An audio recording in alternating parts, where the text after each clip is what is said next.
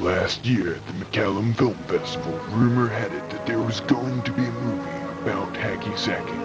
There was going to be a movie to capture the essence of the sport we all know and love. There was going to be a movie called Hacky Sack, heard around the world. Contrary to popular belief, the movie never was. When hacky sack fans herded to the film festival to see such a movie, they were disappointed when the movie wasn't shown.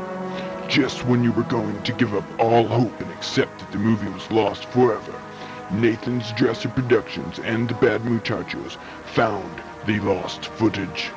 Now, we are proud to present Hacky Sack, heard round the world, the lost footage.